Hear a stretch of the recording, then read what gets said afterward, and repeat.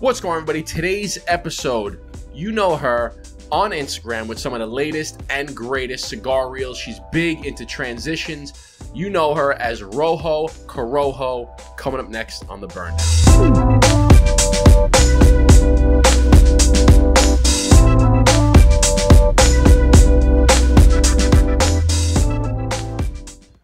What's going on, everybody? Welcome back to another episode of The Burn Down. Today's guest, you all know her on Instagram. She has some of the sickest reels out there, some of the best transitions I've ever seen. That's no other than Hannah, a.k.a. Rojo Corojo. What's going on?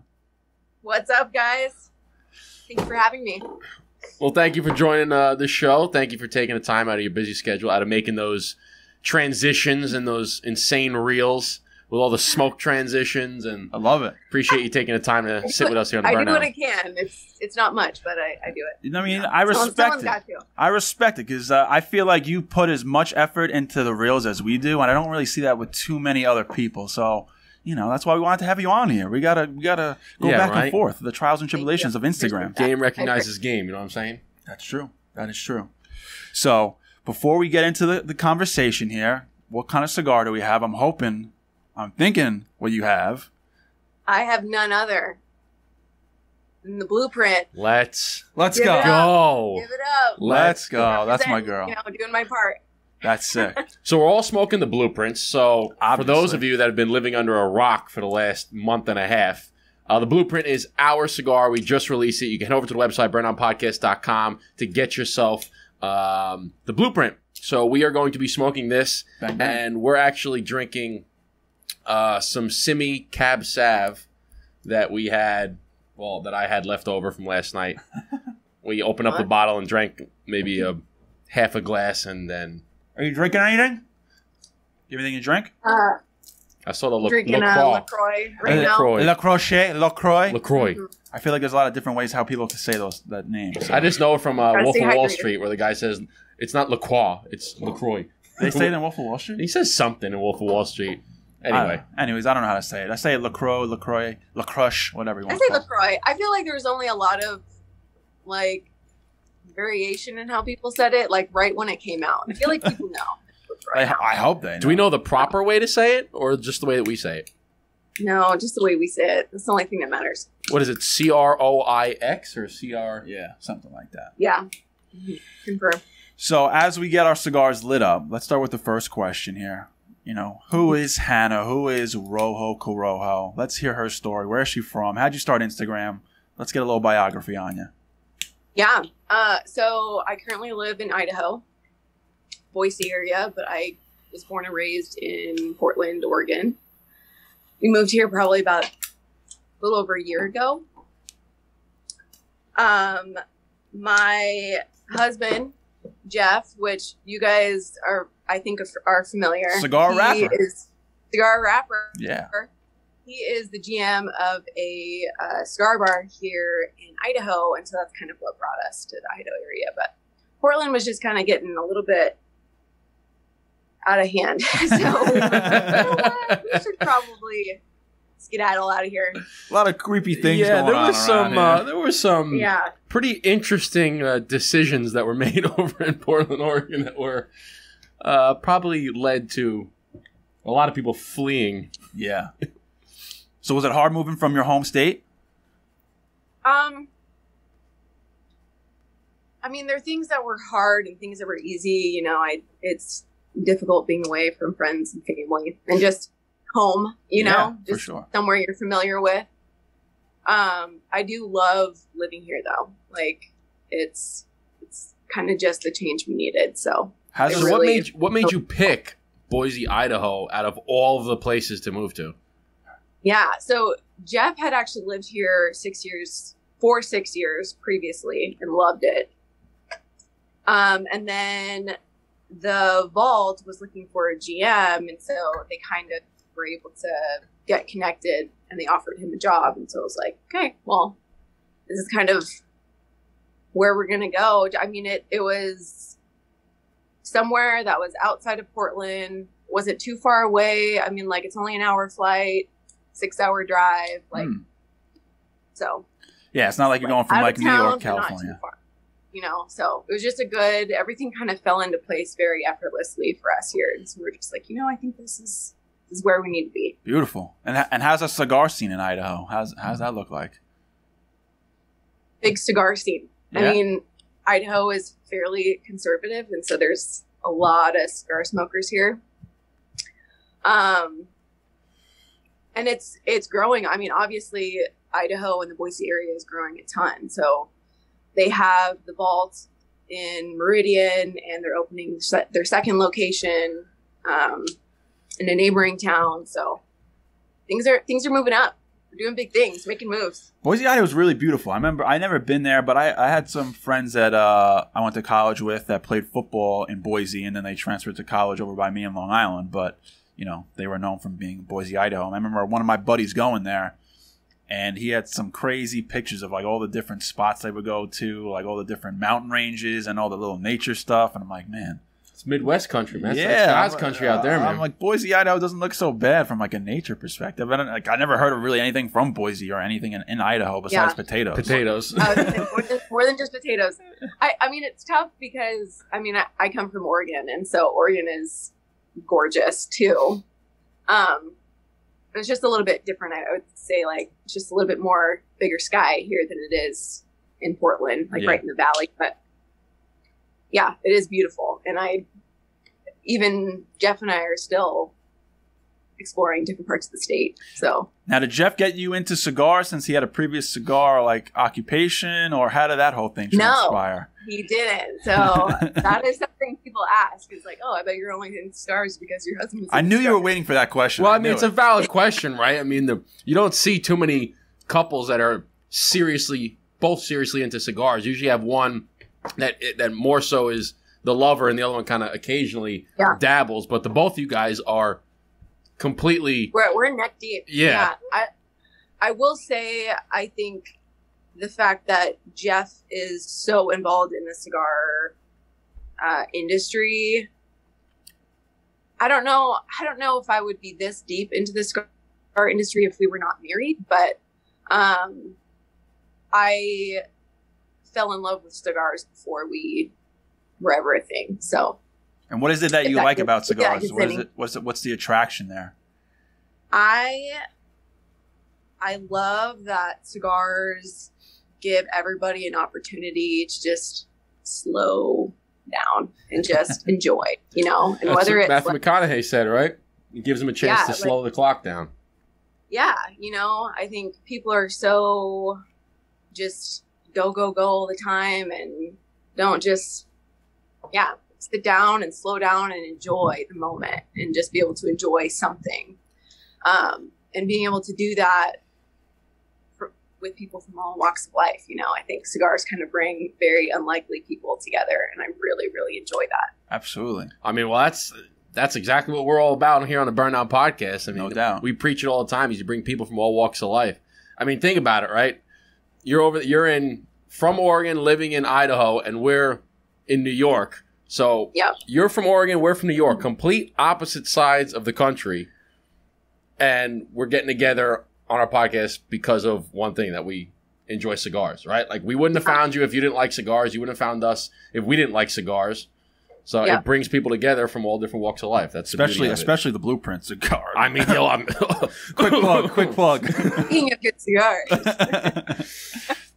But it's for sure. I mean, I always say, like, I say it all the time, but you said it yourself, all different walks of life. And I always say presidential debates should be held in a cigar lounge, because you don't really see the drama and tension in cigar lounge. So part of me is like, don't ever bring politics into cigar lounge. But I'm like, you know what? It also may be interesting to see this guy, and they just kind of sit in a cigar and they just go back and forth without any like mumbo jumbo. It might be a little more relaxed, but that's always my philosophy.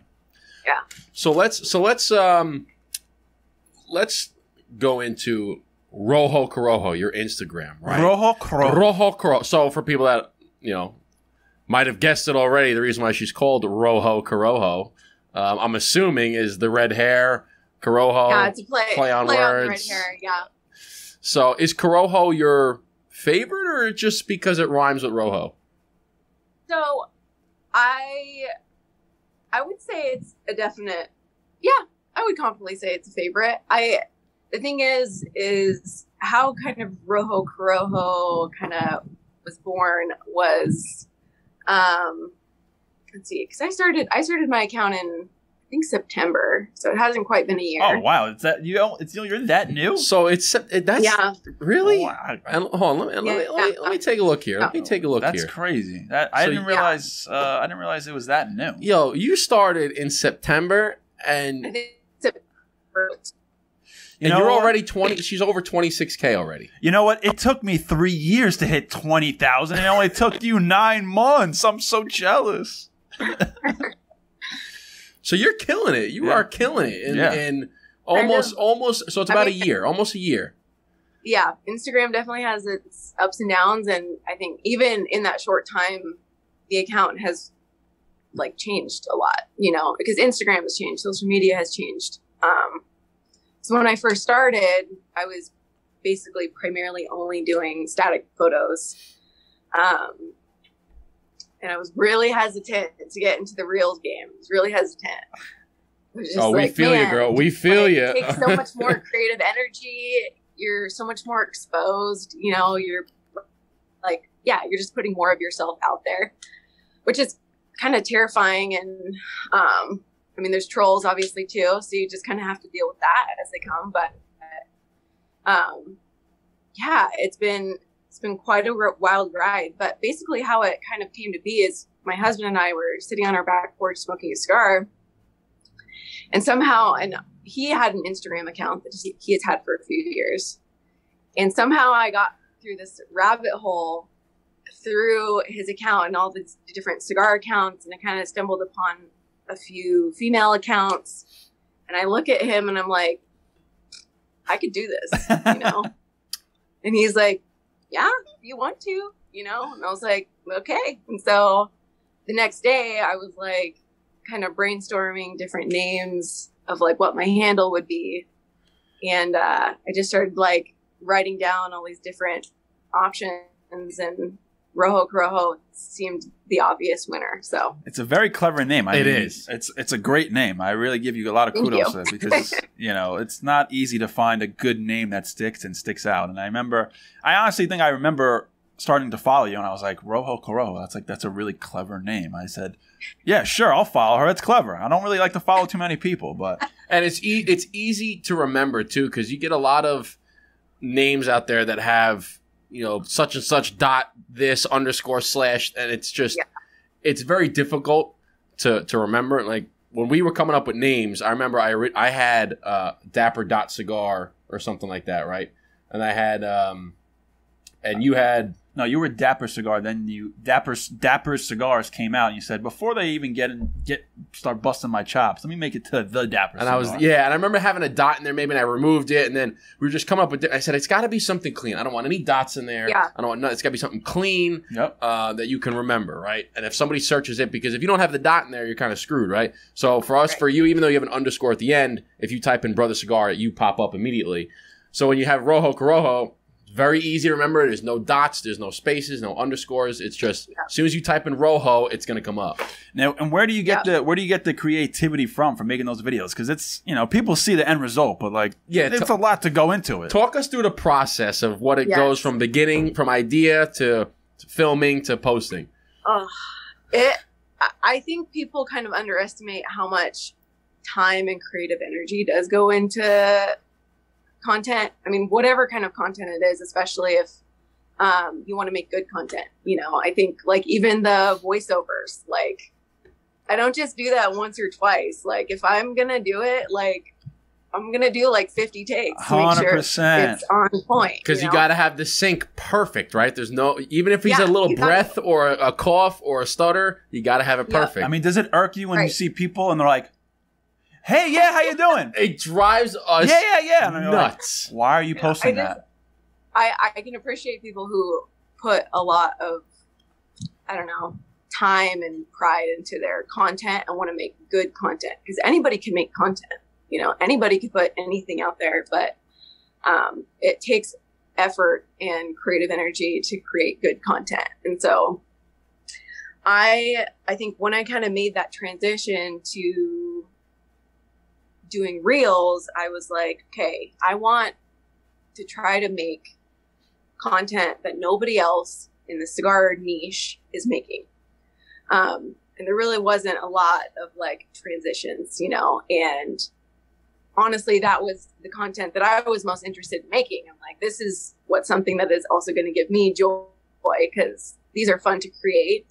And it's kind of like, I don't know, you're just kind of always chasing that next satisfactory reel. I mean, Instagram doesn't always like what your favorite reels are. Yeah. Oh, believe me, we know. Sometimes it's for you. Yeah. The ones that you spend hours, or I wouldn't say hours because, you know, it's a over exaggeration, but the ones that you spend, you know, a half hour, 20 minutes, a half hour of straight, like, take something up to well, I would say, okay, you spend hours because if you're filming it and then you're writing the caption and you're creating the thumbnail, so you spend a lot of time, you're adding in, especially if you have a lot of words, you're adding in all these things. So you spend an hour, 2 hours, 3 hours on one reel and you go, oh, this is fire. And then you drop it and you get maybe, 5,000 views? And you're like, what the fuck? It's still man? A lot. But I mean, but it's okay. It's. You want that K next to it. You want that K next to it. But it's respect. It's what do they call it? Respectable? No, it's what's the word? Like honest cred or something? Yeah. No, I can't think of the word. But it's. What are you trying to say here? Where it's not like it's the same. Okay, if you get 5,000 views, but you have 100,000 followers, right? Versus that may be a lot to some your people. engagement. Yeah, your engagement. That may be a lot to someone who has 1,000 followers and 5,000 views. Yeah, I can't think of the word. It's besides me right now. But you're right. So we say, okay, 5,000 is not enough, but you know the account's got 20, 30, 40,000 followers, whereas somebody who's got 1,000 followers, they get 5,000 views. That's a lot. So it's all in. It's all relative. Relative. Yeah. Thank you. It's all relative. I got you, son. I got you. Bud. So it's relative, right? So when you spend all the time working on these things and you don't get as many views as you want or you think, it's kind of disheartening. But then you'll spend 10 seconds or 30 seconds on a view on a reel that you don't have to say anything. You just post it out. It's a funny sound. Bang! It goes viral. You're like, what the fuck? Yeah, I remember talking to you a few weeks ago, and you're like, "Hey, are you seeing like some changes and like demonetization or like less views?" And I'm like, yeah, like it happens all the time. Like there's months where Instagram loves me, like, sure, we'll pay you for your videos, no problem. And then there's some like, nah, not this month. You're not even gonna get this many views. We're not even gonna put it out there. And I'm like, yeah. So have you gotten the bonus, the Reels bonus yet?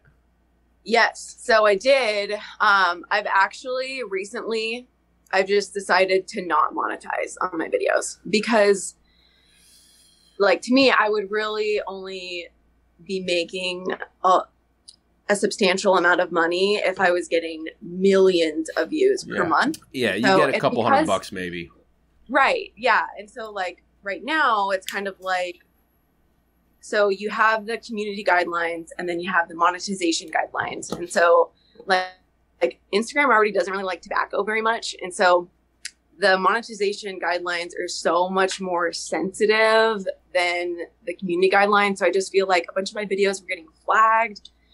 And once it gets flagged, Instagram does not push that video. So like the video would do awful after it would get flagged. And you honestly, you can't even anticipate if they're going to flag you or not. And I'm like, you know what? Like, I would rather just not make the dollar that I would make on that video and have it do well and grow my brand and try to grow my page by the video doing well, as opposed to like taking that risk and getting the dollar and then giving it's flag. And it's ass backwards too, because you don't monetize and then the video goes viral and you're like, son of a bitch, I could have monetized. But then you do monetize it and that same video doesn't go viral because they flag you and they go, but if you didn't flag me over here, then why are you flagging me over there? It's the same video. I didn't change anything. I just clicked a button to say monetize. You literally cannot anticipate what they're going to flag, like what kind of violations you're going to get, which is just so frustrating. And you can't appeal it either. Like even it doesn't go anywhere. It goes into a black hole. Yeah. I just spent all this time and energy into this reel and now like, it gets shat on and that's it. Yeah, we kind of stopped doing the same thing too because we would run into that. And again, I think the most ever made was maybe like $300 when I had a really good month. But Yeah. again, if you're not if you're not doing, and even so, they'd say, okay, you have to get in this month 1 million views total, and we're only going to pay you $1,200. And I go, okay, so if one of your things goes viral, you might get 1 million. But then the next month, let's say you get it, they bump it up and they say you got to go 4 million and you'll get the same amount. I go, that doesn't make any sense. No. Like, it should be the number of views. So we just we both said, yeah, the fuck it. We're not gonna. I'm just gonna put shit out. Just post it. And if it goes viral, it goes viral. If it doesn't, it doesn't. Right. I like doing it. People like seeing it. So, yeah, what do you think you find the most engagement with? Like, what type of videos that you think most people are intrigued on watching you? You know, I think probably the videos of mine that do the best are the lip syncing ones. Those aren't my favorite, like, reels to make, but I think because they do well, I continue to make them. Which is kind of just the beast of Instagram sometimes. You have to kind of mix in content that gives you joy, and then you also kind of have to, like, feed the beast a little bit. Yeah, of course. It's a give and take kind of. Yeah, I mean, it's all about relatability. I mean, like the real reason. Listen, if we didn't have a podcast and we didn't, have our own cigar and stuff. I don't think I'd be on Instagram. If I did have Instagram, I would not be on it as much as I am. Oh no, I wouldn't be posting. I'll put it this way: I would not be posting. I would just be kind of like maybe scrolling or whatever, like looking. That's how you watch some of the highlights on Sports Center and stuff. I like making people like relatable stuff, because I like when people are like, "Oh yeah, man, this is me," or it's like it's the best when people can relate to what you're trying to put out. So that's, I think, the stuff that does best is the stuff that people can relate to. And then you have some of the funny stuff and some of the cool swab stuff where you're kind of just like smoking a cigar, drinking. It's really like you said, sprinkle. Kind of. So I want to ask if you do the same thing. So what we typically do when we're going through making reels is we go onto the reel page and we're scrolling through and we try to find stuff that, one, first off, is viral or is trending, right? You can see the little arrow in the bottom left. Yeah. So I want to make sure the audio is trending. And then two, if we say, okay, it's trending, is there anything we can really do with this? Some of them you can't really do much with it. Some of them you can. So what happens is sometimes the audio, it's a trending audio, but there's really no lip sync. It's just kind of a song. So you're like, all right, we might just do this swab, blow the smoke out, put the song behind it, and you're done. Some of them you have lip sync and you have to really do it. But do you kind of find the process very similar? Do you do the same thing? You kind of look for trending audios? For sure. I mean, I think any content creator is going to scroll through, the reels or like the reels tab to get inspo. I think everybody does that. And I think especially for the trending audio, it's like, okay, like if I see an audio that's trending, I'm like, can I relate this to my niche? If I can, then I'll save it and I'll have this like mental audio bank to like think of ideas and stuff. But yeah, I think it's kind of similar for everybody that's in that boat. You kind of have to like scroll through and be like, is this usable for me or no? So some of the long ones, do you write like a script for? Like you'll like write it on a piece of paper and post it? Because I definitely have done that plenty of times where it's like a long reel. I'm like, Justin has the brain capacity to like watch the reel once and like memorize it. Where me, I'm like, all right, I do it like 30 times. And I'm like, let's just write it on a piece of paper. I'll have the thing filmed and like, for instance, if this is the paper, I'll have the paper like here and I'll be filming it like this so that he can read the paper while basically looking at the camera, or I'll put it like right below the camera. Yeah. But I mean, you got to do what you got to do, right? It's hard. Really, do it for the gram. Whatever works. I just memorize it. I've never written it down. I think like for me, the process takes long anyways. So I'm just like, yeah, I just usually memorize it. Yeah. If you listen to it over and over and over and over again, or like what Marshawn Lynch says, and over and over and over again, it kind of sticks. But to get the little, idiosyncrasies, the little like coughs or the breaths, that it takes. It's not a first try. I also think we have limited time together, so it's like I'm trying to maximize our time. So I don't want to memorize a 1 minute reel with a whole script. I'm like, let me just write it down and just read off of it, and it take me 30 seconds. But anyways, so that's the secret. So let me ask you this. Okay, so we've been talking about Rojo Corojo, the Instagram page you have, based off of cigars. So let's go back. How did you get into cigars? Do you remember your first cigar? Do you remember, talk about that. Take us before the page, before anything. Yeah. How did you get into cigars? You said you were into cigars before you met your husband. The real passion. Yes. So what happened there? Yes. So we had some really close family friends that were big cigar smokers, and I actually ended up like living with them for a time after I graduated from college. And I kind of just got to the point where I was curious enough to want to try some of the cigars. And kind of after that, it was just kind of like, it was a slow progression. But like once I really got into it, I was into it, you know. And I don't remember the first cigar that I tried per se. But the first cigar that I purchased like at a cigar shop was My Father Flor de las Antillas. Let's go. Okay. Let's go. That's a Justin classic. That is a Justin go-to. That's a staple in my humidor. Yes. So that was definitely like, I specifically remember that was the first like big girl cigar I purchased on my own. Like no one big girl like, cigar. No one like gave it to me. It wasn't like a flavored cigar. I mean, you know, no, you can say it. You can say it. Flavored cigars, but you can say it. Flavored cigars are not. They don't fall in our boat. They're not my thing. They're not my thing. Don't worry. You don't have to. There's a time and place for flavored cigars, and Eric brings up a point about this: is that flavored cigars are great for people that are.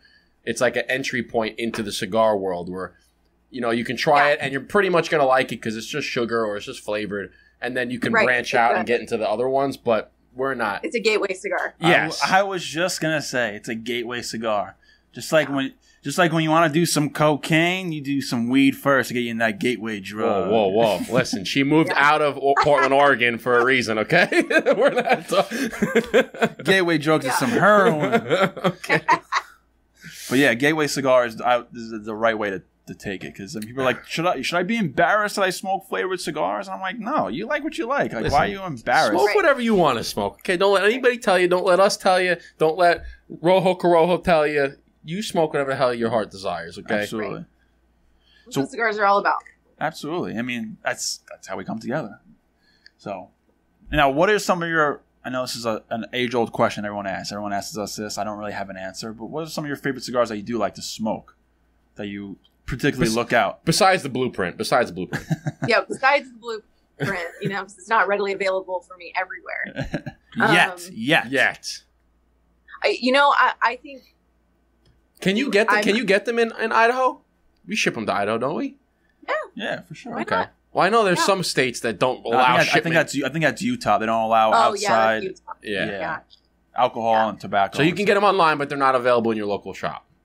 Right. Like, yeah. I mean, we obviously don't carry them in our brick and mortar, but I do like bigger brands, but there's a lot of really good cigars out there. And I really love finding boutique brands. And I mean, because a lot of the brands that we have, even in our humidor, we have a lot of boutique brands that have phenomenal blends. And so it really just kind of depends. Like, you know, I really love like the Foundation Tabernacle Havana Seed. I love the CG4 from Lucione. I love the White Series from Cavalier. And there's a ton from like CLE and Aroa that I really love. The Aroa Classic is probably one of my favorite go-to cigars. I say it's my favorite anytime cigar. There you go. People always ask me that. They're like, what's your favorite cigar? And I'm like, well, it depends what time of day it is and what cigar in the procession it is and what mood I'm in. And it's a very loaded question. I mean, it's such a tough question to answer too, because everybody says, what's your favorite cigar all time? And I go, dude, that's like asking what's your favorite kid, or like, it's such a difficult question to answer because there's so many variables, right? Well, when you have your own cigar, it's easy to say, here, this is my favorite cigar. Yeah, but it's funny too because they always ask what's the best cigar you've ever had. And I'm like, listen, or they say what can you recommend best cigar? And I go, listen, I'm not naive enough, or I'm not going to say Blueprint's the best cigar you're ever going to have in your life, because it's subjective. We love it, right? But you may not like it. It is very good. I will give you that. Well, thank you very much. We spent 2 years making it, so it better be good. Thank you, Hannah. Thank you. But you know, some people don't like Padrones because they're too peppery. Does that mean that Padrone's a bad cigar?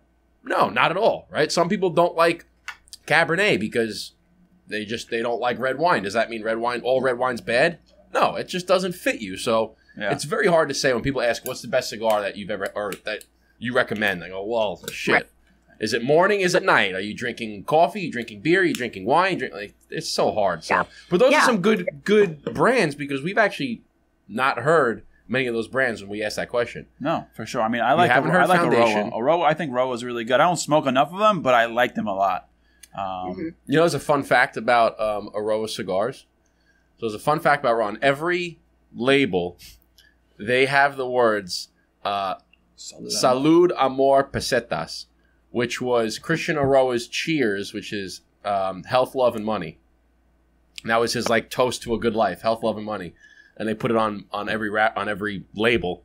But that's a great one. CLE or the first 20. Yeah. Great cigar. And you were recently. How was the PCA? Was it PCA you went to? Yeah, right. The PCA in Las Vegas, because we had a lot of people asking us if we were going. We always obviously wanted to go, but it looked like a great time. So, how was your experience? Was that your first time going there? It was. It was my first time going. It was a blast. It was fun to go because I'm a tobacconist. I work in the brick and mortar that my husband is a GM at. So I went with our retailer, and it was fun.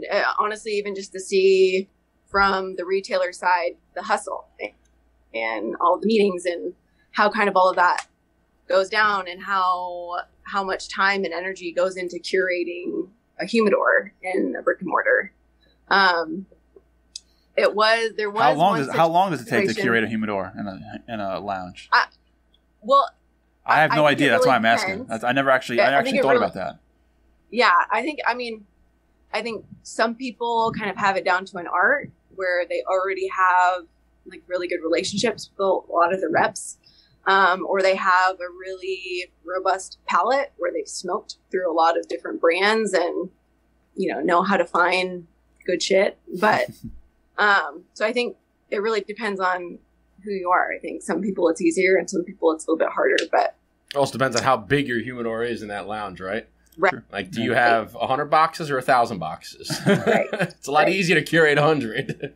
Right. And who's your clientele? Right. Like, do you have the cigar nerds, or do you have more of the, more? Or is your lounge in a more affluent area? I mean, there's so many factors that go into it. Like, what is your clientele going to appreciate? What is your clientele going to purchase? Yeah. Do you have a lot of guys that are just coming in off, after work, they just want a quick cigar. They're not really going to go into the boutique brands, or they're not going to go into some of the higher end cigars. Like, for instance, if you're in a market where, let's just call it, the average income is $50,000 a year, you probably don't want to have Davidoffs or Opus X's or Padrones because nobody's going to buy them. Right? Those are $25, $30, especially here in New York. They're, Davidoffs are $100, some of them. Nobody's going to buy that because they're not making enough money to buy it. But if you're in an area where there's average median's 150, okay, maybe you go for the higher end stuff. Yeah. So that was really fun to see at PCA. Just kind of even just see so many other shops that are there, kind of doing their thing and doing the hustle. But there was an interesting situation where we were in a meeting at the Karen Berger booth, and I guess last year or in years previous, there's been a lot of uproar about influencers getting into PCA on like a media pass. Good thing we didn't go. Which like I wasn't there as an influencer. Like, I'm a tobacconist. I work for a retailer. I was there with a retailer, but somebody like paparazzi'd me at the Karen Berger booth and sent the pictures to the president of PCA and was like, what is she doing here? She's an influencer, like blah, blah, blah. And he's like, whoa, dude, like she works for a retailer, like cool your jets, But it was just, I was like, out of everybody, like there was a lot of people that were on Instagram that were there. It wasn't just me. They do. Like, so that actually answers one of my questions. Police. So I was going to ask, one, did you get recognized while you were there? And two, people actually do that. They're going to take a picture of you and send it to the president and be like, she doesn't belong here. Like, Yeah. You're a huge cigar smoker. What do you mean you don't belong poor there? Form. It was poor form, I thought. I was like, Yeah. What was that? Bad form. That's Hook. That's Captain Hook. Oh. Bad form. That's so odd. One second. I'm just getting my charger. That's so. I would never think of that. Like someone's snitching on you about you being there. Yeah. So we just kind of laughed about it because also the president of PCA is like really good friends with the owner of the vault, the brick and mortar that we work at. So we kind of all just chuckled about it. But I did get recognized too by various people I was there, which was wild. It's a weird feeling. It's a weird feeling. Experience. Yeah, it was weird to people to recognize me or like ask to take a picture with me or something, which didn't happen all that often. But it was fun to like meet a bunch of people that I'd only seen or corresponded with online. Yeah, so it's a weird feeling, but let's be honest, it's kind of cool, isn't it?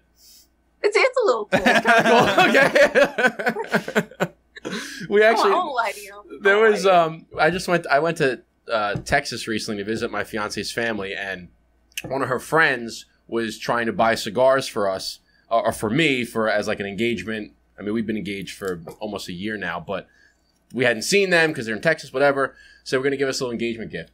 So they went to a cigar lounge in a small town in Texas, San Marcos, Texas. And they went into the lounge, and she's like, hey, can you send me your Instagram and just show them to the guy and be like, hey, look, this is what he smokes. So he showed the Instagram to this guy in San Marcos.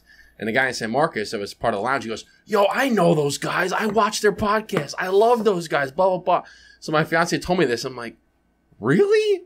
Like, it's kind of like, we're just guys that post stuff on Instagram. And he goes, yo, I love these guys. Yeah. It's weird, but it's kind of cool. Like it's kind of, I mean, just because, I mean, the cigar industry and community is really big, but it's also really small. So you're kind of like a micro celebrity. 100%. Yeah. Yeah. There's a few. I mean, I was even in Tennessee, and that happened there. I was in a cigar lounge, and the guy who worked there, I brought a couple of Blueprint cigars to say, hey, just hand these to the owner, and you yourself can smoke one. He's like, all right. And he's looking. He's like, this looks familiar. And then I started showing him on Instagram, like a little promo video that we did. And then somehow he went to my Instagram, and he was already following me. And he was like, I knew I recognized that cigar. And I'm like, this is so bizarre. Like, I'm in the middle of Tennessee. The guy who works in the cigar lounge already follows me. It's so weird. It's weird. It's weird, but it's cool. It's a cool feeling for sure. It's cool. It's cool, and it's kind of humbling in a way too. I don't know. 100%. I mean, because I'm just a normal person like anybody else, just having a little side hustle. Yeah, exactly. Like, what do we do? Grind, we smoke cigars and post shit online. Like, right. It's not like we're in the next movie that's on Netflix. We just post shit on Instagram, and people recognize you. It's a humbling feeling. It's kind of cool.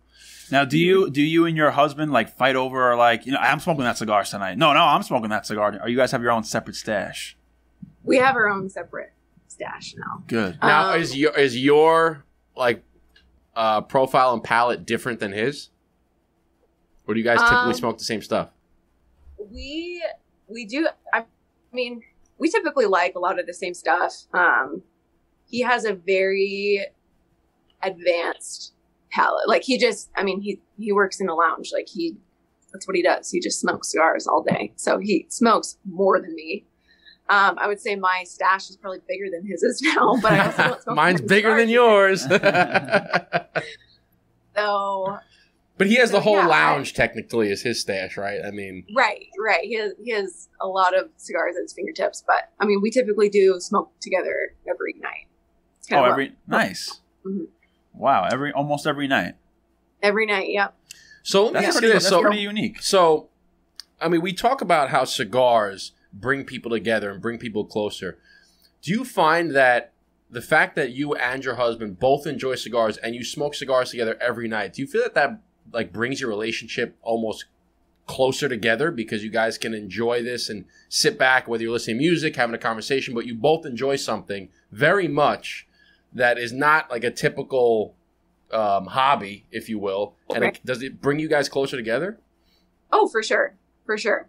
Especially because cigars are such a big part of Jeff's life. I think, like, even if that wasn't the reason why he married me, is because I was into cigars. I think it helped. It definitely helped. It definitely helped.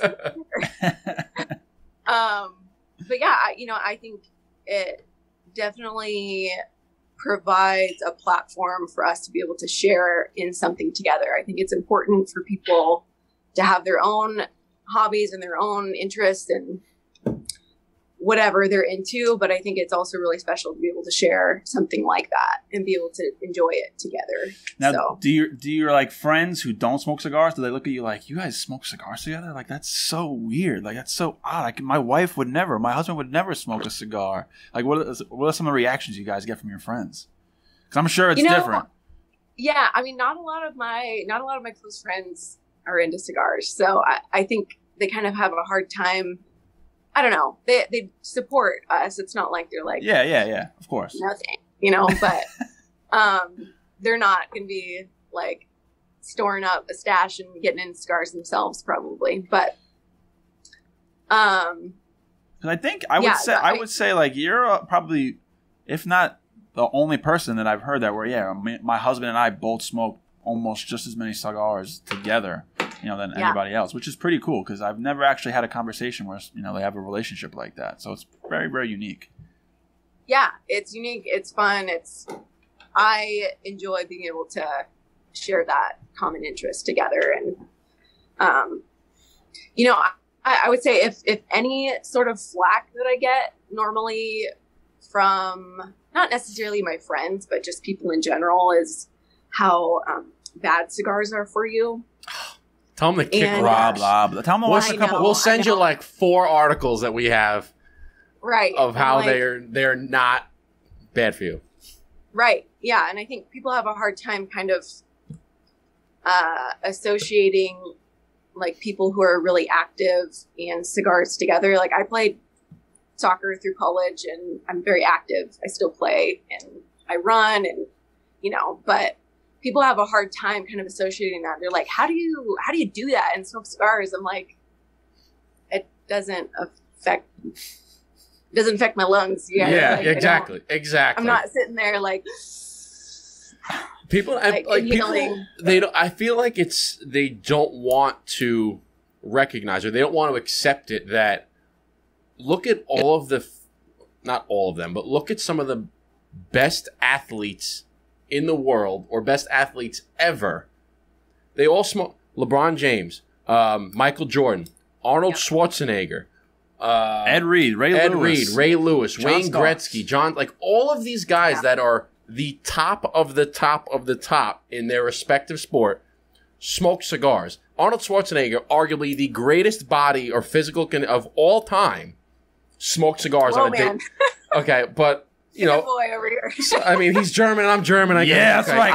I love it, Hannah. I love it. Call me out, Hannah. Calm down over there, Tiger. So, but he smokes cigars. They all smoke cigars. And they go, how is it that they smoke cigars and you're going to tell me that it's bad for you? I mean, look at the data. Look at the data, man. Well, that's it. No one actually wants to look. They just go by the popular opinion, and they don't want to do their own research and look for themselves. So they say, "Oh, this is bad. Cigars are bad." That's it. Yeah. I think people kind of lump cigars and cigarettes and vape and all the other 100% tobacco products into the same category, and which I think cheapens the beauty of cigars so much. Yes. Preach. We mention all the time. We've had Joshua Habersky on, who is the head of government relations for the PCA. And he told us, out of all the tobacco sales in the country, cigars equivalent to what, 0.25%? Yeah, it was less than 0.5%. I think when we did the numbers a couple episodes ago, it was 0.25%. It was like 0.25% of all the revenue from tobacco is from cigars. And then we did a previous episode where there was actually an article that came out a few months ago, I think in July actually, and they talked about the different types of smokers. And if you're a cigarette smoker and a cigar smoker, obviously you're way more inclined to bad health risk. But if you're just a straight up cigar smoker, there's very little inklings or increases in your health behavior, as long as you don't inhale, obviously. Right. But key factor.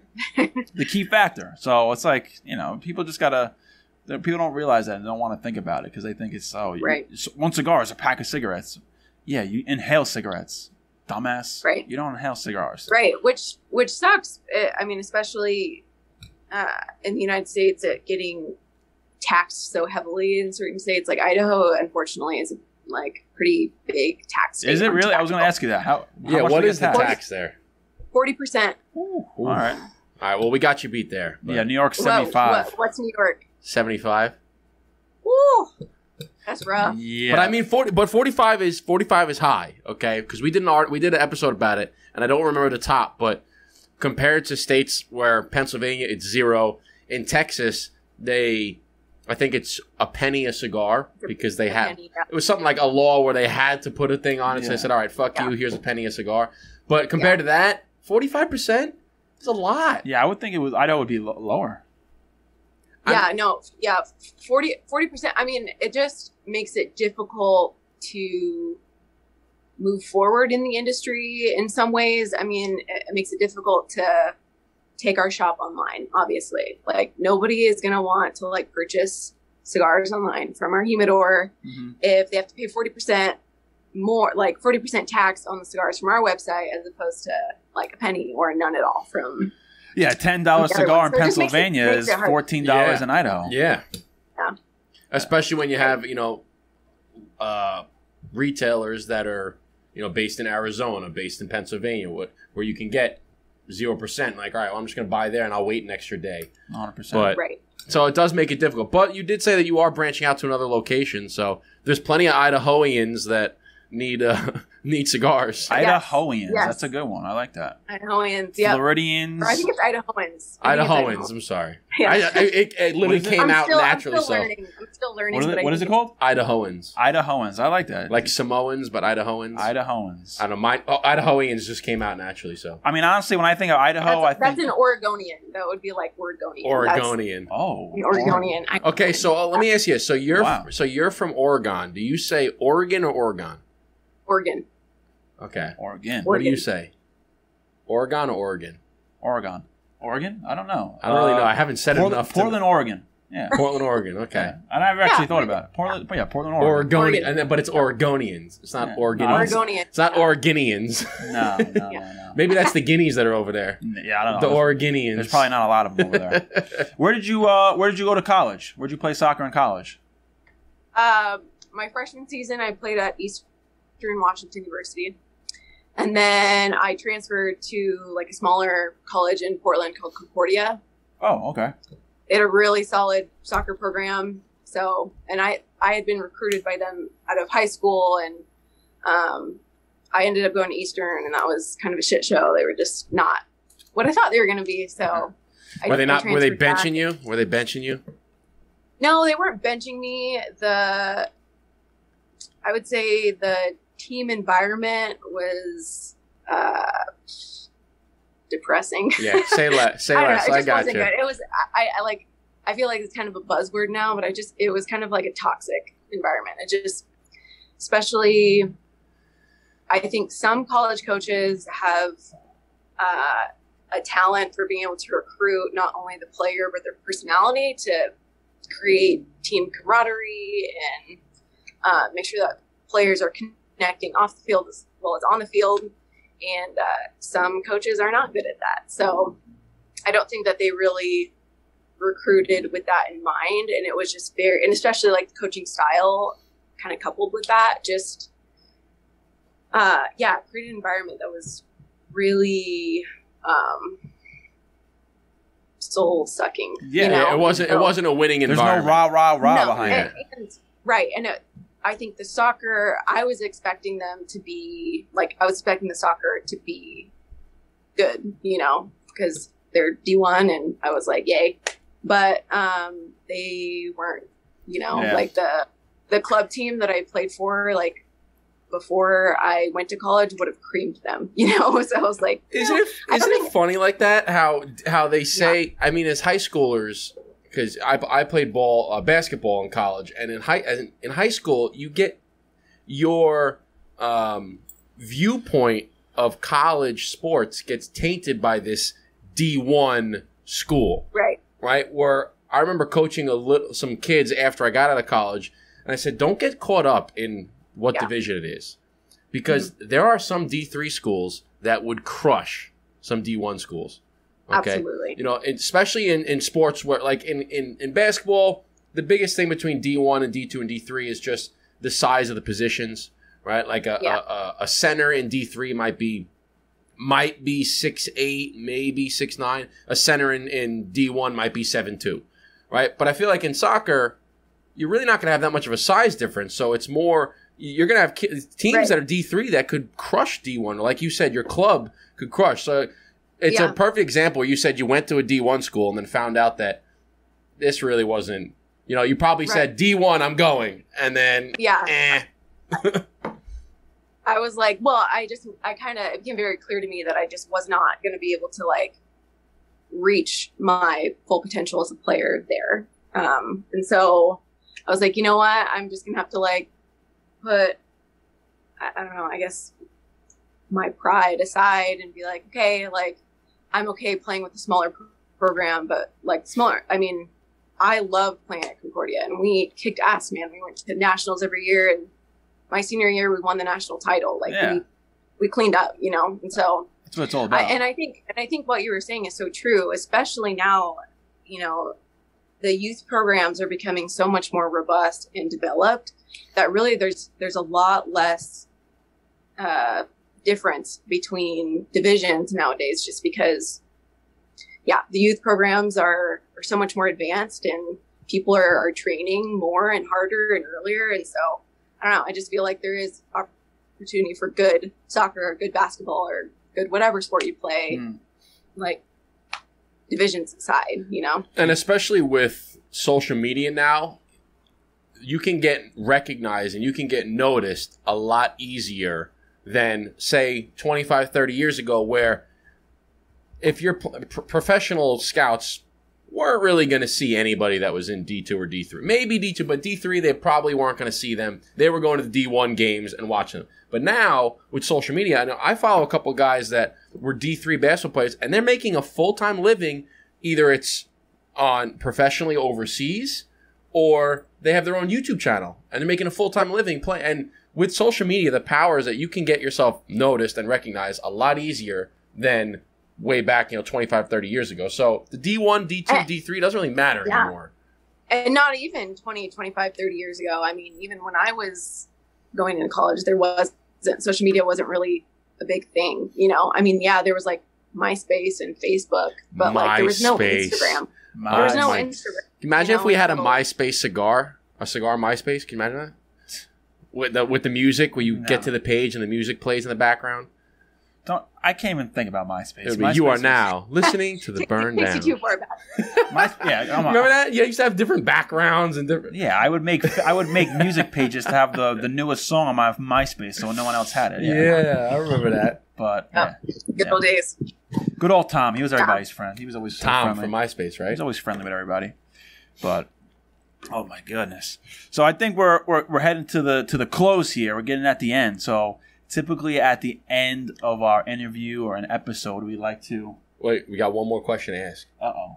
This is the question we ask everybody. Okay, I know you were going to ask. Ask away. You know the question, ask. Because you can't do that before you do this. This is a question we ask everybody. Okay. Well, almost everybody. We don't know, but we try to. Gotta ask. So, if there was one person, dead or alive, who you could smoke a cigar with, you like how I knew that? I know. I didn't even know. I just had a feeling that's what you want me to ask. I'm telling you, man. We're on the same page here. So, Hannah, if there was one person, dead or alive, you could smoke a cigar with, spend 2 hours of your time with, who would it be? Oh, that's a tough question. I mean, and that's partly because, there's a lot of people, I'm sure. I mean, there's a lot of people, and there's also not a lot of people. You know, like, there's not a lot of people where it'd be like, yeah, that person, I would definitely want to. I feel like my answer changes every time. Yeah, well, let's put it this way. Aside from your husband, because that's a given, right? You'd want to obvious answer. Okay, obvious answer. So brownie points. Yeah, let's put that aside. Aside from that, who would it be and why? And you can take your time. You can take your time with this. You can take your time. You don't have to be like on the spot. Answer immediately. We'll edit it out. Don't worry. Yeah, I've heard that Bono likes cigars. I would smoke a cigar with Bono. I'd be like, let's go to Ireland and kick it in Dublin and smoke a stogie together. Hell yeah. Hell yeah. I want to hear some stories. Drink a pint. Drink a pint and a stogie in Dublin. Some shitty ass pub on the corner. Yeah. I never knew that. I didn't know Bono was into cigars. That's a first for me. Bono. That's right. Okay. Good answer. Bono. Great. If it wasn't Bono, then maybe I would not mind smoking a cigar with like Sylvester Stallone or Michael Jordan. I mean, who wouldn't want to smoke a cigar with Michael Jordan? Those are great answers. Absolutely. I mean, Michael Jordan's a pretty popular one. Sylvester Stallone, I would definitely want to smoke with one. Yeah. Oh yeah. He's the man. I think Jack Nicholson would be a fun person to smoke a cigar with too. He would probably just get them all in a room, that would be a table. There you go. So you have a round table, 5 seats at the table. You, Bono, Sylvester Stallone, Michael Jordan, and Jack Nicholson. Wow. There's a table for you. That's a personality. That's a crew right there. Wow. A motley crew. Wow. I like that. Yeah, we had one time Ben, who's a sister in Smoke On, and she said Tupac, and I was like, wow. I said, if you could smoke. That's what my husband said. Yeah? I think that's who. He's like, because I asked my husband that one time, and he was like, either Babe Ruth or Tupac. The Babe would be a good one too. I got it. And so she said Tupac, and I was like, wow. She's like, yeah, I can be like picturing like being like in a lowrider, smoking a Lancero, and I'm like, she's like giving me like this really vivid image of how he would be, and I'm like, wow, all right. It was to the point where I said, I feel like this happened. Like, did this happen? Because it was so vivid. Like, she had really thought about it. Mm-hmm. So that's a great table, though. Bono, Sly, MJ, Jack, and Hannah. Wow. So that's the way to end it. All right. Now you can do what you want. So want now, as I was saying before, at the end of every episode with our guests, we like to give them the red carpet with talk about. Plug everything. Plug your social media, what you got going on, anything you want people to know about. The floor, the red carpet is all yours, Hannah. Yeah. Check out Rojo Corojo. I got some really fun projects on the horizon. Can't share too much about them because, it's what a surprise is. Legality, Yeah. I got some really fun things in the works and still trying to just on the grind, still trying to build my brand, and I'm not really sure. I think especially when I started Rojo Corojo, it was like, this was going to be a fun side hustle, a fun grind to be able to pour some creative energy and passion into, but I wasn't really sure where exactly I wanted it to take me. I know for sure I wanted to get my foot in the door a little bit deeper. And so fun things are happening. So I'm excited to be able to share with everybody. Well, you're doing a great job, and keep up all the good work. We respect the grind, the hustle that you put into it. So don't stop. Thank you. And we're looking forward to the next steps with Hannah. So we appreciate you coming on and taking the time to hang out with the Burn Down. Yeah. Thank you for having me.